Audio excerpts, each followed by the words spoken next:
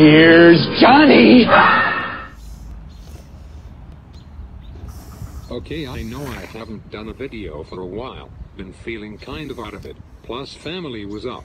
I did see Godzilla, King of the Monsters, then Dark Phoenix, and now I'm seeing the new Man in Black in a few minutes.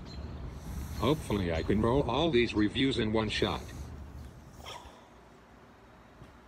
So 3 days later, I saw Men in Black. Actually, I wanted to do this right after, but times and situation weren't really right. Sitting somewhere typing on my iPad outside of my apartment, well, kind of hard for me, although I want to do that more. Maybe I just gotta get used to it. Anyway, I should review those.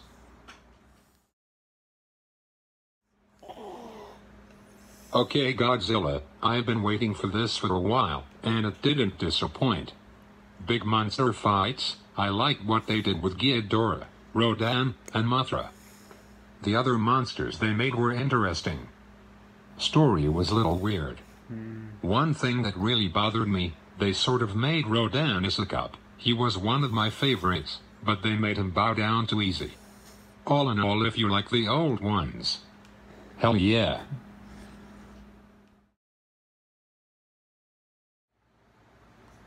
Dark Phoenix. Okay, I don't know how to really think about this. I heard it sucked. I didn't much listen. I went on a little adventure to see it. Was it worth the 40-minute light rail ride then 5 minutes on a bus? No.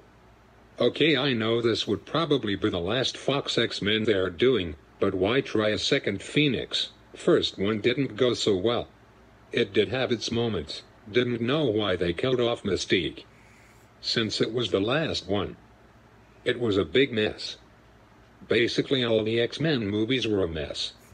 Hopefully Marvel and Disney will fix it. Now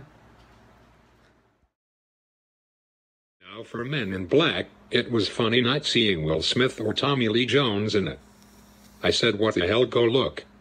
Well, it was okay, not great. I like how focused on the other agents in Men in Black other than J and K. Story needed more.